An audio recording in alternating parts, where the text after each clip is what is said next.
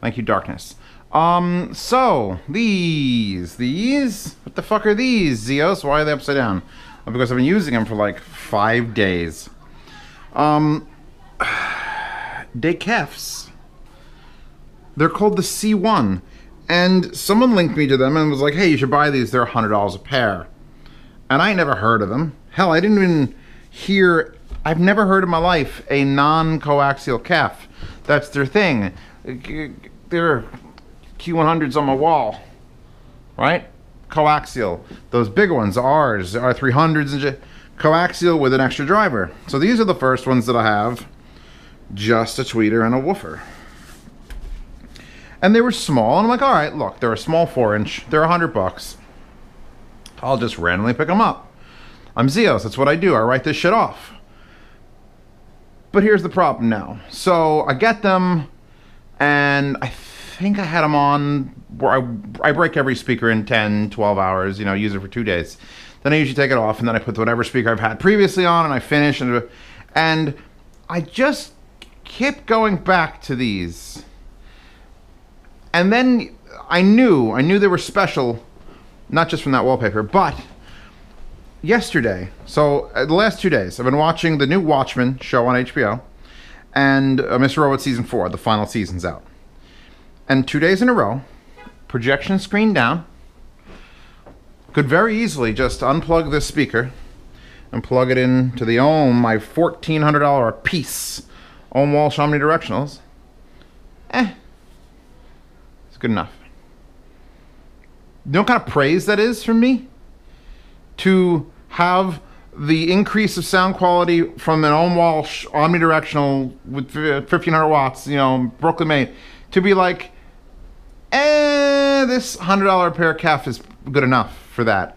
And it is. That's the scary shit. It is good enough. Real quick, it's got a cover. Here's your cover. My lights are not pointing the way I usually do them for reviews. You'll have to excuse the darkness. And I'd probably leave these covers on because if you look real careful, like, oh, is that pretty? Not really. The finish around these tweeters is like, it looked like it looks worn. It looks like someone sanded it. Same thing around the drivers. You see, it looks like I should be able to rub that off, and it's not a thing. So they're not incredibly pretty. I do like the look of them. Shiny black, I don't like shiny black, but I could live with it. They're the same exact size as a M.I.A MB42, a little bit deeper.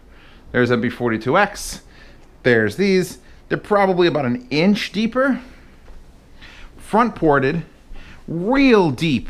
And I mean real deep. You just saw it, but let me show it to you again. Look at that waveguide. For the tweeter, it's got that, what is that, 8 pieces? 7? It's got that 7 blades in front of the tweeter, which is exactly what they do in all their tweeters, including the coaxial ones.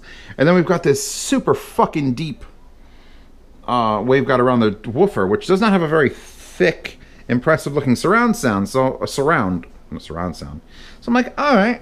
It's got a port though, the size of like this peanut butter and jelly sandwich. Hanger on the back, so you can hang it on the wall.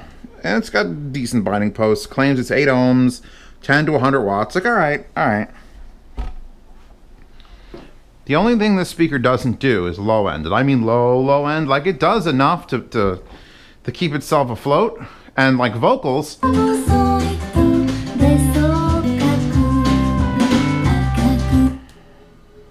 it's gonna skip through some stuff now.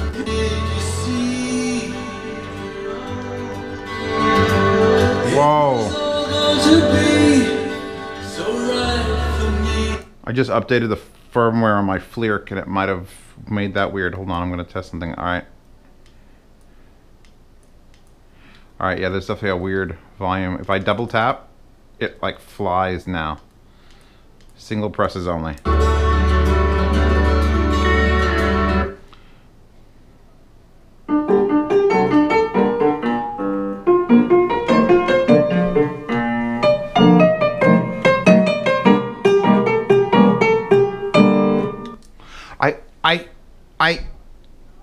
Schubers.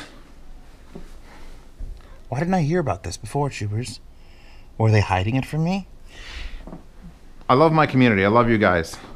As soon as someone farts about a new product, I hear about it. What bothers me is when these probably existed for a decent amount of time, and someone who watches my videos must have known that these existed, and they didn't tell me. They didn't send an email, they didn't message me on Reddit, although I would never see your messages on Reddit. That's a thing, because I haven't been to Reddit in like 2 years. I got like 2,000 messages in my inbox. I just couldn't handle that, and emails, and YouTube comments, and Patreon messages, and emails from companies. Ooh, I'm one man, and occasionally a Canadian. But I would have loved to be able to tell you to buy these. And I have tabs open here, where there's remote control. And before you ask, on this channel, if you look up HTPC, Ultimate HTPC control thing, you'll find the video on this.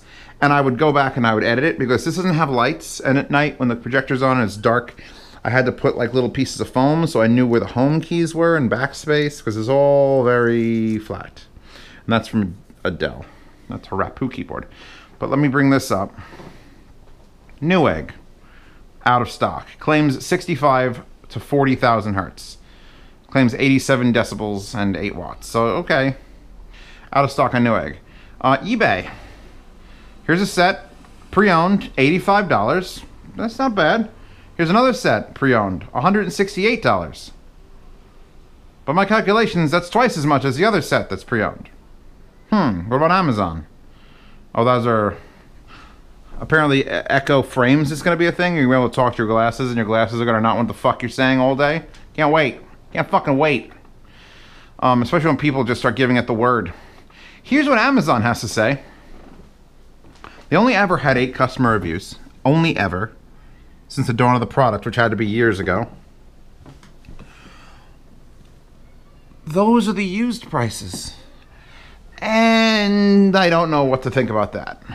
I'm assuming that's just bullshit. Because $320 for a used set of 4-inch? I got these for $100. I think I got them from like KEF Direct or one of those sites. Like it wasn't like some weird lost site in Canada that fucking some server's still running. It was like, oh, KEF Direct. I absolutely trust them. Like, I'll just pay for the speakers. $100. Let's see what they got. Maybe they'll still be around. They're not. I gave a quick check before I started filming this. Before I release this to my patrons and release it publicly, I will sit down and deep dive the internet and try to find these somewhere. Because these are hilariously good. Are they as good as the RB42s? Yeah. I think they come real fucking close. I can come real fucking close. Everything but the low end. Nothing beats the RB42s in their low end. But that tweeter and the way this projects sound, this is fucking up there. This is absolutely, if they're brand new for $300 a pair, that would make sense. Then the RB42s maintain their title of the best fucking speaker of all time. And if you want to find something equally good, you got to buy like the Yamaha C91 Concert Series, which is $400, or these, which are $300. That would make sense, because these are fucking good.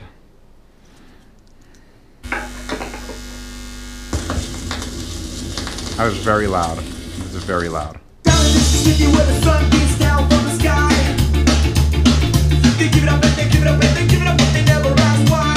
know what weirds me out, and the reason I left them on for Watchmen and a bunch of anime and Mr. Robot, is I never worried about blowing them up either.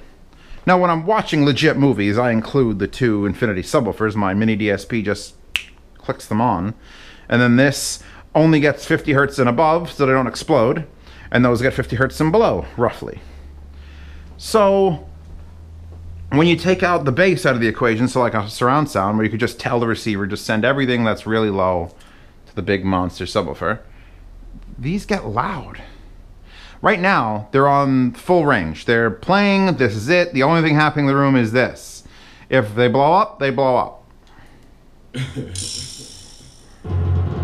I saw these fools try to get around, trying to let me down and all that. But I got an easy way to let them drown. With these guns up. And the thing is, I'm playing them pretty loud now. I'm gonna keep talking at like a normal Zeos tone. I'm gonna unpause this. I should shoot them like alcohol. Now they're not exploding, they're not... Taken to the zones of bone. There's a decent amount of movement in that driver, and because the port is in the front and so big, like I don't hear any distortion in the bass. I'm sure I could crash the drivers. I have 1500 watts of channel, I could crash any driver I want. But I'm not worried about these. I'm tempted, I'm very tempted, and I thought about this right before I started the review. Because they're so pretty and black and would probably fit in a little better, what if I changed out my rear channels from these coaxials? Because one of the reasons I like these for rear channels is they were cheap. They were $60 for a pair. They're coaxial, so they're smaller. They're sealed, so I can push them louder and I don't have to worry about them blowing up. But as long as you pull the bass out with the receiver, I can put these there. They'd be just as loud. They'd have a better tweeter, even though that's a very intense tweeter and it does a great job washing the wall. They'd have a better tweeter in them and be able to produce a little bit of low end, which might help a little bit with like the presence of sound. So I'm like, and they're front ported, so you can lay them literally on the floor if you wanted to. That's a top trick in case you haven't watched any of my other videos. Welcome to Z Reviews. I do anime wallpapers and anime posters and speakers and hi-fi fans that can run basically silently. And if you ever have rear channel problems, like, oh, I can't figure out where to put my rear channels, yes, the floor. And I'm not fucking joking. Take a speaker like this, that's front ported and small, and put it straight down on the wire on the floor and shove it against the wall sideways so that the drivers are the closest they can be. And it will just wash the whole wall with sound, and then you'll reflect off the ceiling. As long as you have like a square-ish room and isn't, like I have a massive opening, but at least I have a wall that's roughly the equidistant here. And that's how I would do it. And these might be the most perfect speakers for that ever. Oh, you busted, bro. You busted. They work on a desk too. They're KEF good. They're KEF good. I wasn't expecting $100 speakers from KEF to perform any better than, say, M.I.A.'s. M.I.A. RB42s. Like, not RB42s, MB42s. They're just gonna be whatever, because I never heard of them. And you ever heard of them? Have you ever heard of them? I never heard of them. Chewbacca's never fucking heard of them. She's just done. Look at her in there. She's like, fuck off, everybody. It's bath time for tubers. I guess what I'm trying to say is I'm upset that I didn't know about these when they were still a thing. I wonder if this would have changed like my whole perspective of cheap speakers. Because it would have been like, this would have been a benchmark speaker. 2 years ago, I ain't never heard anything this small that sounded this good. And here we are, 2019, end of October. Okay, so you don't know when this happens. They're doing it's Halloween parades now. My word, Donald Duck. This is it. I'm not gonna go on and on and on. I'll probably end up keeping these for $100. They're so small. Maybe one day I make a couple boom boxes like for charity. I have these speakers. I've got those TIAC coaxial speakers with like the 4-inch that looked real cheap but sounded fucking good, had low end. These, with that port, I'm not worried. They don't shake the room like the RB42s do. They're not tuned like that.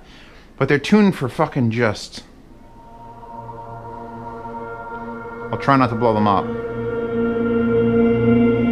But we're getting loud. Wait. I see a thing coming. I can predict the future of music.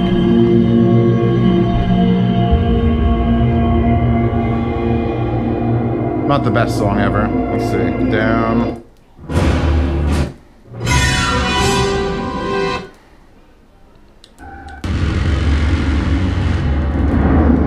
Whoa, too much. Can't.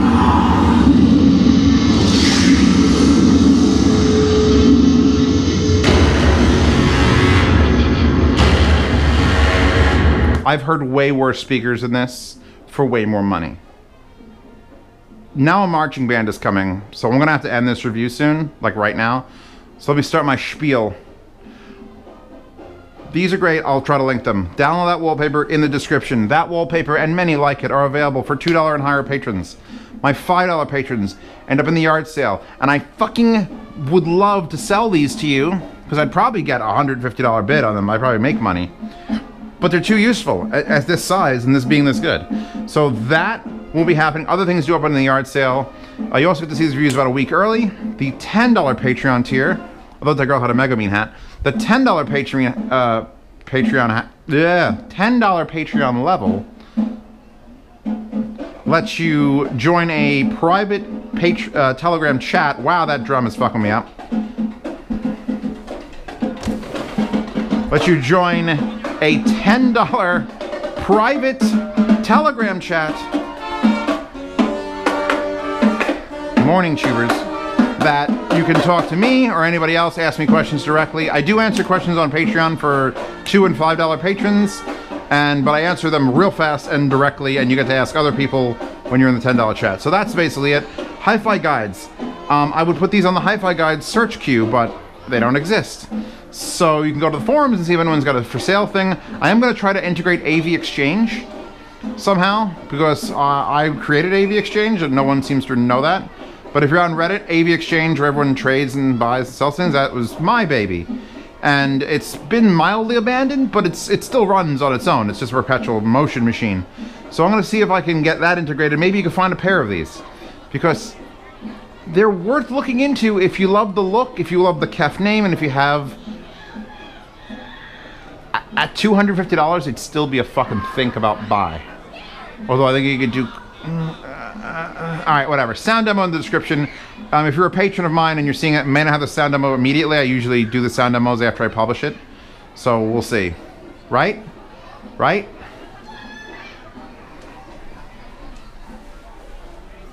You gonna yawn for everybody? You a yawner? We going now. Bye-bye. No yawns for you.